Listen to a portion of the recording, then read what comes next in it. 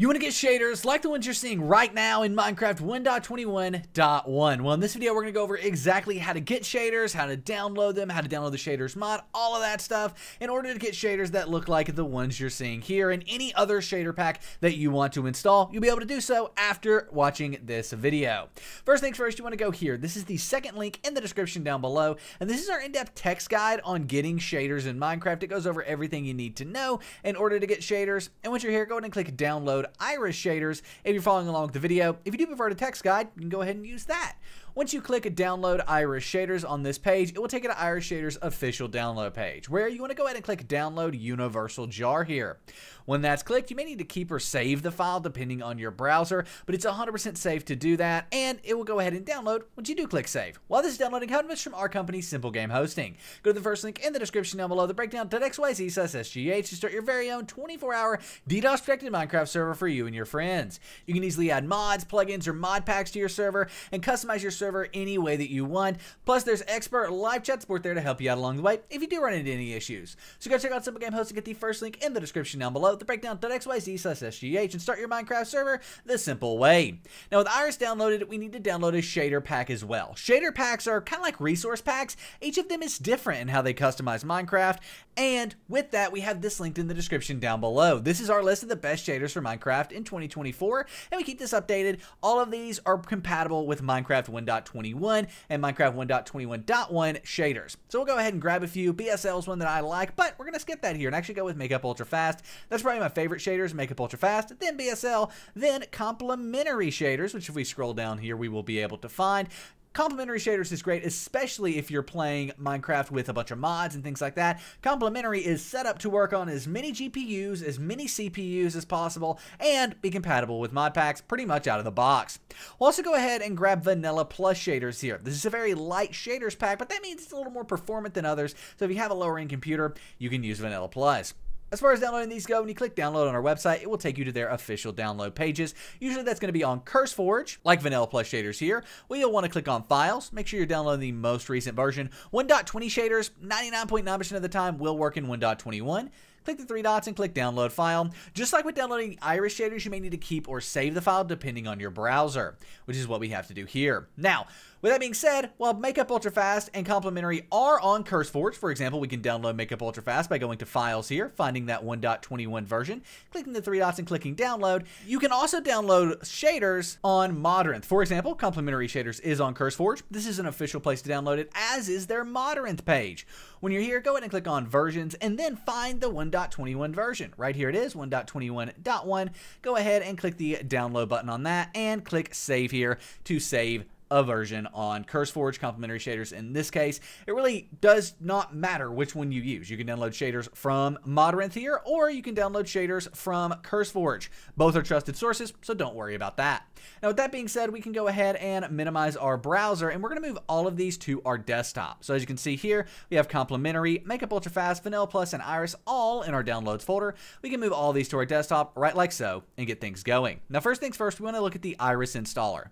The Iris installer is what's going to add the Iris shaders mod to Minecraft to allow us to actually use shaders. To open this, right click on it, click on Open With, select Java, and click OK. Now, with that being said, if you don't have Java here, or you do and you click OK and it doesn't work, that's because you need to get Java 21. Java 21 is required for Minecraft 1.21. So if you've been able to install shaders in the past without issue, but suddenly you can't, this is probably why, because Java 21 is now needed for Minecraft 1.21. As you can see, we have an in-depth guide here on getting this. Download it, install it, and you may also need to run the jar fix. This is going to take all the jar files from your computer, like Iris shaders, and link them back to Java, making them work together. Now, at this point, we can go ahead and minimize our browser, and we can install Iris shaders by right-clicking on it, clicking on Open With, clicking Java, and clicking OK. That will open up the Iris and Sodium installer. Yes, when you get Iris, you also get a mod called Sodium. They work together. And we can see the game version we want already selected, but if not, make sure you click on that and select 1.21.1. And then we want to go ahead and click Install here. When we do, after a few seconds, it will go ahead and download and install. The only reason this wouldn't work is if Minecraft or the Minecraft launcher are open. Make sure both of those are closed. Or if you've never played Minecraft 1.21.1. Not Minecraft 1.21, Minecraft 1.21.1. 1.1. If you've never played that version before, just open it up to the main menu and close out of it. Then you'll be able to come back and install Iris shaders. At this point, though, we can close the Iris installer and delete it. Now let's go ahead and get Minecraft open and install our shader packs. Luckily, this is super easy. From the Minecraft launcher, go ahead and click Installations up here at the top, and then you want to make sure Modded is checked, because if Modded is not checked, as you can see, Iris isn't there. When you check Modded, there it is. At this point, we can go ahead and play Minecraft using Iris by clicking the play button here, and then clicking play again. Now, Minecraft will open up with Iris shaders installed in version 1.21.1. That's the hardest part. At this point, it's super easy to install your shader packs. To install your shaders packs from the Minecraft main menu, click on Options, and then click on Video Settings. Then up here at the top, you have shader packs. Look at that. Go ahead and select it, and now to install your shaders packs, just drag and drop them from your desktop into this shader packs folder, right like so. Now, if for whatever reason that doesn't work, you can also click Open Shader Pack Folder here at the bottom, and move your shader packs from your desktop into this shader packs folder, but since we moved them into the game, it did that for us automatically.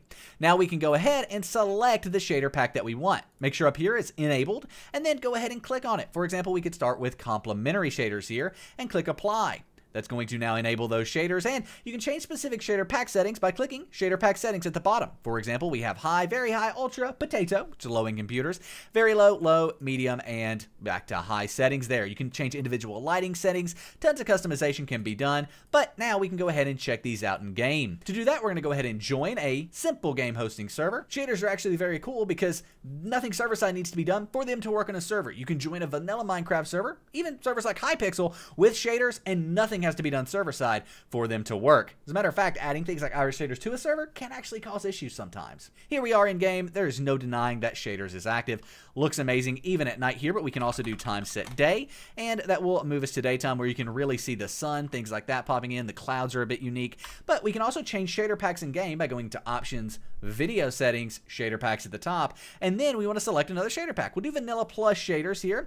Click Apply. When we do that, the lighting is going to be very different in the background. It's kind of hard to tell there's even shaders installed, except there is some fog there. The clouds are also unique, but the one way you can check is by this right here. The bushes are swaying in the wind. The leaves are swaying in the wind. That is a shader feature. This shader pack is meant to not have very aggressive shading and basically just kind of add a little bit to vanilla Minecraft. Lastly, there is Makeup Ultra Fast Shaders. Just to preview that is also working. We can go and select that one, and boom, there we go. Makeup Ultra Fast Shaders is now installed. A bit more shading than Vanilla Plus shaders, for example, as well as the swaying grass and leaves. So there you have it. If you have any questions, let us know in the comment section down below. Enjoy your new Minecraft 1.21.1 shaders, and we'll see you in the next video. I am out. Peace.